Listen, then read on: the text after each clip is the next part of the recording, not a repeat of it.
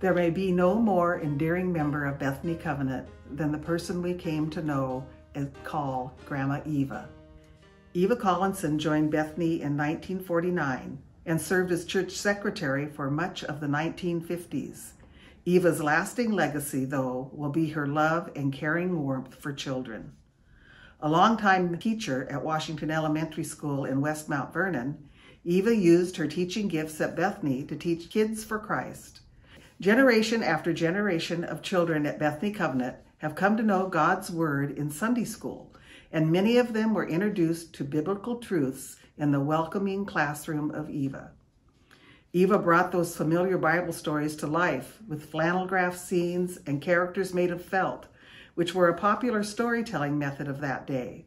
The flannel board stories had a magical way of engaging children, and Eva drove the point of the story home with her dynamic teaching flair. After retiring from teaching, Eva would transition to the care of infants and toddlers in the nursery. It was during this phase that she became known as Grandma Eva, continuing to serve in this capacity even in the years just before she passed away.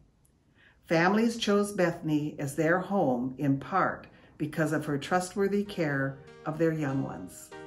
Grandma Eva blessed the lives of many in our congregation with her humble service to the God she knew so well.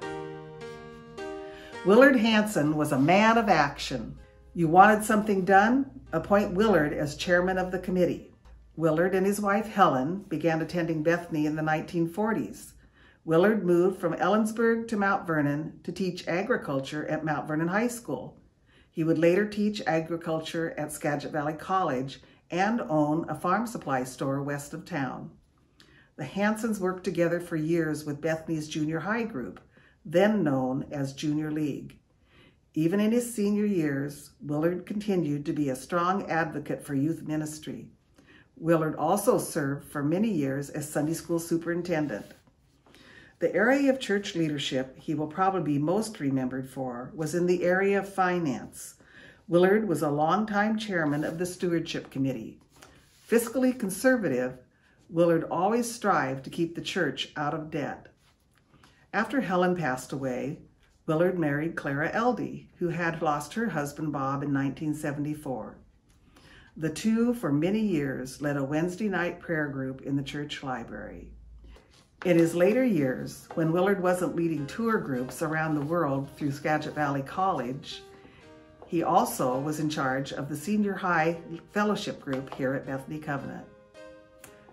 We will always remember Willard as a man of action.